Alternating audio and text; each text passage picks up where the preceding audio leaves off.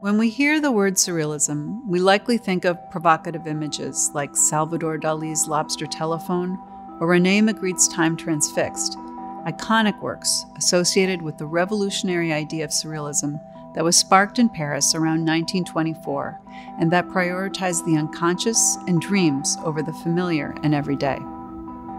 While surrealism has generated poetic and even humorous works, it has also been deployed by artists around the world as a strategy in the struggle for political, social, and personal freedoms.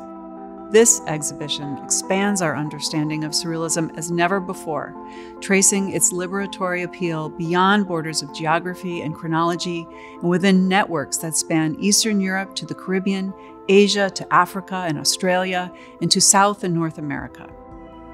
I'm Stephanie D'Alessandro, Leonard A. Lauder Curator of Modern Art and Senior Research Coordinator in the Department of Modern and Contemporary Art at the Met, and I've curated this exhibition with my colleague, Matthew Gale, Senior Curator at Large at Tate Modern, along with a team of collaborators inside the museum and around the world. The idea behind Surrealism Beyond Borders is to reposition Surrealism not as a canonical, monolithic movement with an official group and a single leader, but as something more dynamic that has traveled and taken root in many places at different times, as something that has appealed to artists for its ability to interrogate one's circumstances and imagine a position beyond one's present artistic, cultural, social, or political situation. The exhibition brings together almost 8 decades of work, the earliest dating to around the founding of Surrealism in Paris in the 1920s, and the latest dating to the 1980s. Nearly from its inception, Surrealism has had an international scope, but understanding of the movement has been focused primarily through a Western European orientation. Surrealism Beyond Borders complicates this by expanding the orientation to an international and really a transnational view.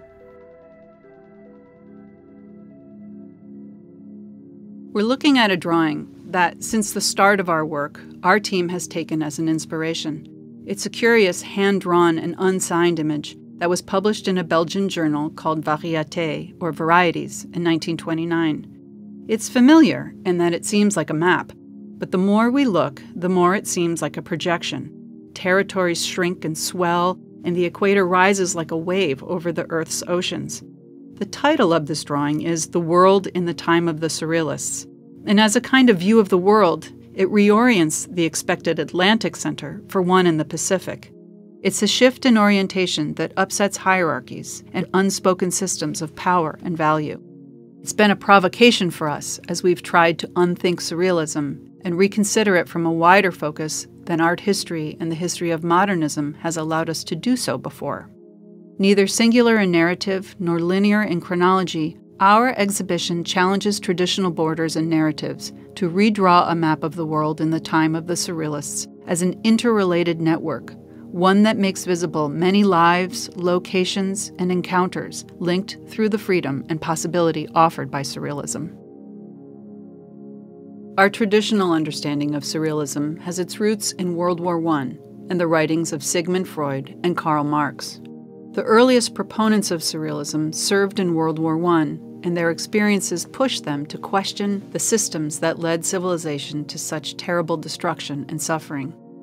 André Breton was a French poet, best known as the co-founder and leader and principal theorist and spokesperson for Surrealism, as it was announced in Paris in 1924. He wrote the first manifesto of Surrealism and many other treatises that followed, guiding the ideas in Paris and also beyond. His first writings were focused on the written word, but as artists joined the group, he clarified Surrealist art and curated international exhibitions of Surrealism, which was one of the many ways that the news of Surrealism was so widely spread internationally. Breton also focused on certain themes and tools and practices to unleash the unconscious. Time Transfixed is an example of the kind of work that Breton had in mind. It's an iconic work by René Magritte, a member of both the Belgian and Paris Surrealist groups. In Surrealism, Magritte sought to defamiliarize the familiar, or as he said, make ordinary objects shriek out loud. To do this, he painted recognizable objects and settings, but played with scale, perspective, and other devices to awaken us to what really awaits us. One route to navigate some of the familiar themes of Surrealism has to do with redefining Surrealism in transnational and transhistoric ways. Dreams are an example. The interest, of course, was inspired by Sigmund Freud's widely translated book, The Interpretation of Dreams, from 1900. Surrealism looked upon the dream as a tool to unlock the unconscious and overthrow the stronghold unconscious control. The section of the exhibition called The Work of Dreams brings icons together with works from multiple locations, including Brazil, Denmark, Poland, France, and the Philippines, to extend our story of the potency of dreams and their importance in Surrealism. Here's another example by Skender Bogosian, who was born in Ethiopia. In this remarkable canvas called Night Flight of Dread and Delight from 1964, Skender mixes oil paint and collage in this nighttime navigation to reference Pan-African cosmologies, the Coptic mysticism of Ethiopia, as well as the work of European modern artists for something wholly individual. This painting was also inspired by the Pan-African movement, as Skender experienced it in Paris, and the magic realism novels of Nigerian writer Amos Tutuola, whose books abound with spirit beings, supernatural forces, and mystical transformations. Surrealism has questioned Western forms of rationalism, especially the kind of logic rooted in the Enlightenment and its promotion of science and empirical knowledge as hallmarks of society and progress. The destruction of war, human casualties, colonialism, and human suffering were not, of course, signs of progress to the Surrealists. And Surrealists in Western Europe challenged society's expectations and rules with disjunctive scale and form, or compositions that confound encyclopedic systems and illustrative detail to inspire us to question and therefore release our real potential.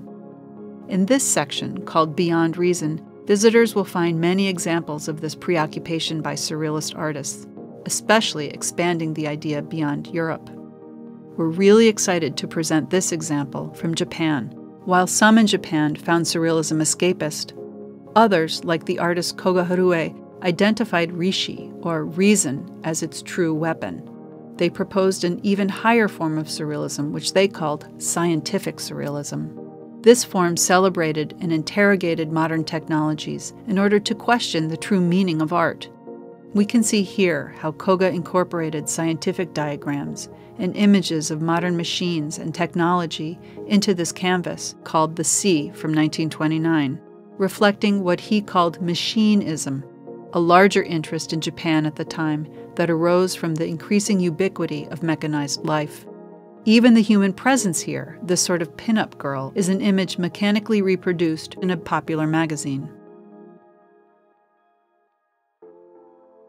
Another route for navigating Surrealism are through points of Surrealism's convergence, relay, and exchange around the world. We might be most familiar with Surrealism in Paris or Belgium. But in the months before the outbreak of World War II, Cairo became a critical point of convergence for Surrealism. In December 1938, artists and writers there issued a manifesto in Arabic and French, written by Georges Hanain. Its title, Long Live Degenerate Art, referenced the Nazis' mockery of modern art as so-called degenerate. The Cairo group became known as Art and Liberty.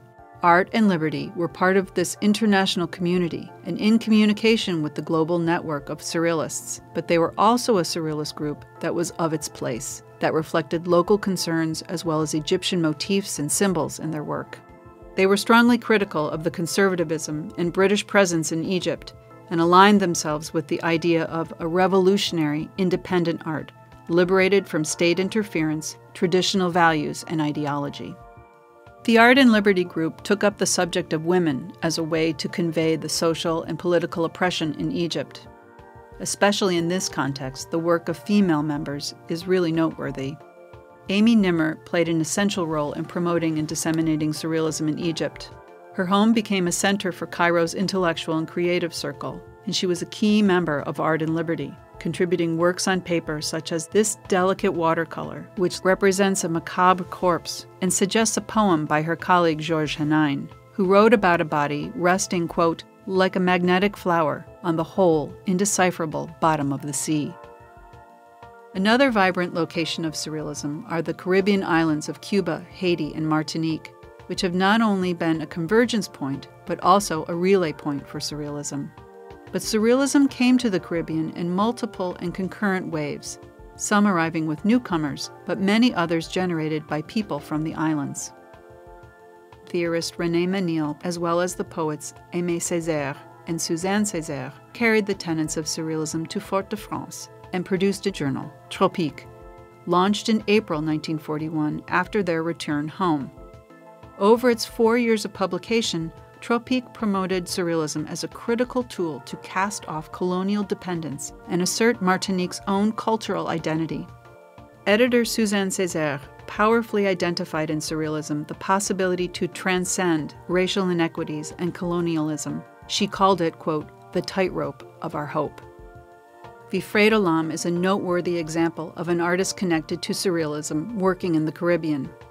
While he was born in Cuba, he was living in Paris when the hostilities of World War II forced his return to the Caribbean. Soon after his arrival, he re-immersed himself in the cultural environment and merged its Afro-Cuban traditions with surrealism's tenets that he had engaged with while living in Paris. He saw surrealism as a powerful weapon in which he could, quote, act as a Trojan horse that would spew forth hallucinating images with the power to surprise, to disturb the dreams of the exploiters. Within this tangle of lines and images, we might find a woman on the left side who represents for Lam the paradise that foreigners seek in Cuba. There are two other figures, however, in this composition. They are warrior deities who represent for Lam resistance to corruption. To many, especially in the Black diaspora, his work communicated the liberatory possibilities of surrealism. Individuals who found surrealism found the potential to navigate various issues. Their stories tell us about how surrealism was a useful tool in the pursuit of independence from colonialism, political pressure and strife, and the isolating experience of exile and displacement wrought by international conflict. Eugenio Granell was a political radical from Spain who left in 1939. In his exile, he moved within the Spanish-speaking Caribbean and became a target of censorship and persecution at each location. The Pie Bird's Night Flight was painted by Granell while he was living in Puerto Rico in 1952. It's a large-scale painting of beautiful colors of a mythical pie bird that reflects the artist's celebration of the natural world and the indigenous symbols of the Americas that were part of his new home. It also conveys the artist's own sense of freedom in this newly adopted place. Granell remained an energetic proponent of surrealism, seeing in it, quote, freedom for art and as a consequence, freedom for mankind. While in Puerto Rico, he inspired a new interest in surrealism, especially among his students at the university. In 1956, some of Granell's students began a new surrealist group called the Blue Lookout. Cosette Zeno was a member of this surrealist group. At the university, she faced conservatism, but countered it with her own surrealist compositions that had great humor and feminist messages. In this painting, called No Use to Talk About the Little Wig, Zeno presents a surrealist portrait of a toupee atop fleshy, leaf-like forms that mock male vanity. The subject of desire is a recurrent theme in surrealism, and examples that likely come to mind are ones that project the gaze and desires of male artists onto the body of a woman. In expanding our focus, we have included examples of more fluid identifications of gender and sexuality, and different invocations of bodies of desire. One example is here, this painting by Ithel Cahoon, a member of the London Surrealist group. The work is called Scylla. It's a clever example of a surrealist double image. At first, we might see two rock-like phallic forms that rise from the water. If we continue to look, we might see seaweed and even a boat between those two forms. But if we look again at the image, which she described as what she could see of herself in the bath, the image becomes an empowering second composition of a woman's gaze upon herself. Automatism is something many of us are familiar with. It's the kind of doodling we do when we're on the phone or in a meeting. It's a kind of creation without complete conscious control. For the surrealists, this is a way to tap into the unconscious. Automatism, with its connection to improvisation, often produces abstract compositions, but not all are on canvas or paper. For example, here's a work by Françoise Sullivan that she made in Montreal in the 1940s. Sullivan was part of a group of artists gathered together to find expressive freedom in Surrealism, united under the name Les Automatistes. They were engaged in work that depended on various modes of sensory perception. For Sullivan, this included a performance in 1948, documented today with photographs, called Dance in the Snow, a series of improvised gestures and movements as an exploration of the winter season set to the score of snow crunching underfoot as she moved. Artists have used Surrealism likewise to push against societal structures. Here is an example of work by Cecilia Porras and Enrique Grau, who between 1954 and 58 made experimental photographs set along Colombia's coast. And they made these images during the time that the Colombian government pushed greater conservatism. This drove artists to see in their art an allegorical means of escape. Porras and Grau's photographs are playful and filled with fantasy. Porras herself was known for her masquerade, and here, in some of the photographs, she takes the form of a figure called La Divina, or the Divine, with a sleeveless dress and bare shoulders, which would have been completely inappropriate at the time. The potency of these photographs is demonstrated by the fact that they were hidden away for years in a private album, and it's a special opportunity to see them in this exhibition. Artists have used Surrealism likewise to challenge the legacy of colonialism and racial injustice. Malagatana Nueña was part of a network of African artists who drew upon Surrealism in the anti-colonial struggle. He came to know Surrealism through a variety of sources, including Portuguese artists living in Angola and Mozambique who took up Surrealism themselves at the moment of oppressive rule in Portugal. Malagatana was imprisoned for his activities with the Mozambique Liberation Movement during the War of Independence from Portugal in the 1960s and 70s. This work was painted after his release from prison, and in its nightmarish figures, the composition uses Surrealism to relay the terrifying experiences of war, hunger, and death under colonial rule. Artists have also come to Surrealism to question political power and oppression. Mayo was another member of the Art and Liberty group in Cairo. At first, this work seems like a familiar sort of surrealist image. We see a jumble of abstracted, organic, almost automatic forms, but the more we look, we can make out details: an overturned bottle on a table, a chair, a fence with greenery, and within this net of forms, limbs, mouths, and brown batons. Egypt, while not a British colony any longer, was still under British influence, and at the time Mayo painted this composition, its resources were being diverted to growing international hostilities, which would ultimately lead to World War II. Labor and student unions often protested the great suffering on the streets of Cairo. Mayo's composition is called coup de bâton, or baton blows, and it represents an unfortunately common scene at the time: the cruel dispersal of crowds at a cafe by police. Another route to navigate Surrealism are examples of artists who faced real moments of pressure and peril and found in Surrealism a route out. The journal Die Schöne Zakdoek, or The Clean Kerchief, is a poignant example. It was published by Gertrude Pape and Theo van Baren during the Nazi occupation of Holland in 1941. It emerged from Monday night gatherings in Papa's apartment among friends, many of whom were poets, authors, and artists.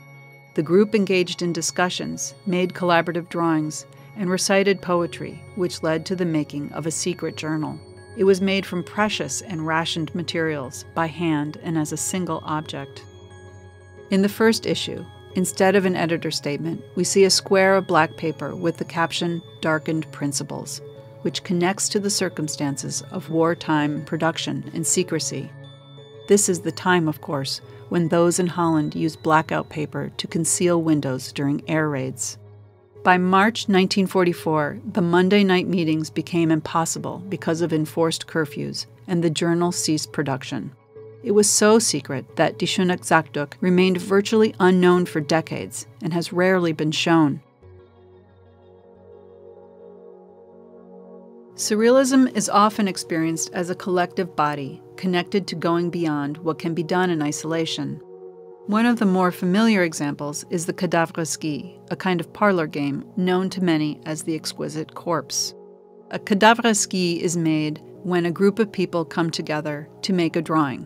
They take a piece of paper, section it into parts, and then each person draws in the section, covering up the work that they've made, but leaving lines for the next person to connect and continue the drawing. And when they're done, all together, they reveal the drawing to each other. It's a magical kind of body. It's an exquisite corpse. And you're looking at two works here, made by Frida Kahlo and Lucien Bloch, one based on an idea of Frida Kahlo, another humorously based on Diego Rivera. But there are many examples from a multitude of locations and across a large period of time. Ted Jones's work, Long Distance, is a more recent example. Jones began this work in 1976, and it traveled alongside him for years. He left the U.S. because of endemic racism.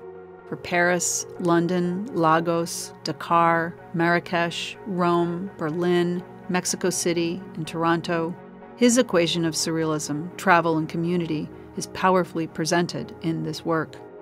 Here, you'll see 132 artists, poets, writers, and musicians who come together but are separated by distance as well as time. This work even continued 2 years after Jones's death. It's not a typical communal project, in that even its initiator didn't see its final form, but it's a fascinating example of collective identity that makes visible a vibrant surrealist network. Surrealism is an idea, and an elastic one. Its potential is as strong today as it was in the 1920s, to interrogate our circumstances, wake ourselves up from the habits and customs that we are almost unaware of in our daily lives, and in doing so, consider an alternate view, open ourselves to possibility. Surrealism offers a revolution. It can be political, social, artistic, or personal, but it offers freedom. With these various roots, we hope to expand the appreciation of surrealism beyond traditional narratives. We also hope visitors will see that surrealism is still with us today, and in fact, has an urgency in our present time.